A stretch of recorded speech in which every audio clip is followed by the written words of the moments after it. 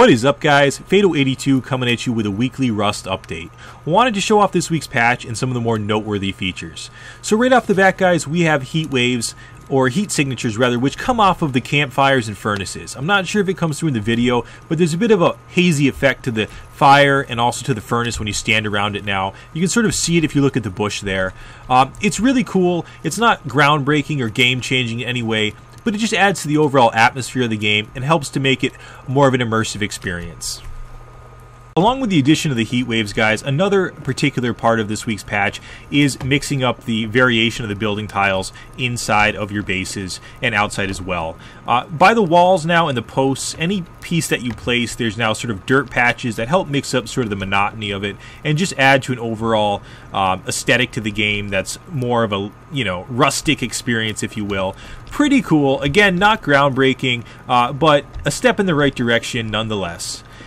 In addition, guys, another big piece of this week's patch is that you can now destroy, or remove rather, the door locks without having to use a tool to do so. So by simply going up to a lock that you have ownership of, that you've placed yourself, you can hold down the E button and bring up a menu here, and it now has an additional feature, which is remove the lock. So if you go ahead and click on it, it's going to remove that lock. It simply goes away. The lock does go in your inventory, so you can reuse it. You don't have to remake it. The meat has changed over to the new icon system in terms of its aesthetic appearance. So the meat now has more of that cartoony look to it, and it's more consistent in tone with where the game is going. It's a pretty cool feature. Again, not groundbreaking, but I like the new look of it, and I think it's pretty cool as well, because you have the spoiled wolf meat here, raw wolf meat, and then the cooked wolf meat, and the tone is consistent among all three, and the human meat as well. So not groundbreaking, but cool nonetheless.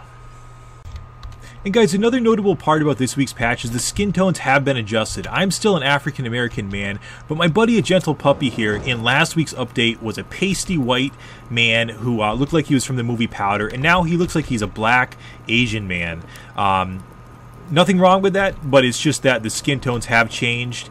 And the other noteworthy addition to this week's patch is there are now flinching animations. When you hit a character, you'll notice they flinch a little bit. The animals do this as well. I'm gonna die and lose all my hunger. Some performance enhancements that really affect the gameplay. In particular, procedural virtual texturing is set to being on from the get-go. In the past, you'd have to toggle it every time you logged in, which was a bit of a hassle, and now it is set to always being on. If I go ahead and take it off, you'll notice an immediate dip in performance. It's gone down by about half.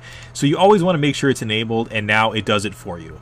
Along the same lines, guys, buildings now load in differently. So they're going to be lower quality variations of the building depending on your load distance. So I'm not sure if you can see, but as you get closer to the building, it's going to generate and become more apparent in terms of its detail.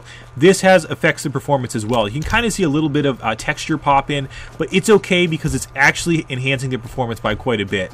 The texture pop in is a little bit noticeable, but I'm sure that that'll be changed as well. You can kind of see moving in and out. You can kind of see the overall quality of those bricks changing. Another aspect of this week's patch, guys, is that it's added back in the ambient effect. So we now can hear again the birds singing, the crickets chirping, I'm not even sure if there were crickets, but we can hear all the shit. So we can hear the birds, the wolves howling, and everything else. Another thing to note, guys, is the arrow damage has changed. It used to do 70 damage per hit and now does 60. And the drop rate on the arrows used to be able to collect them. The arrows at 100% drop rate, and it is now at a drop rate of, I believe it's 70%, 60 or 70%. So you can't pick up all your arrows, but you can pick up still the majority of them.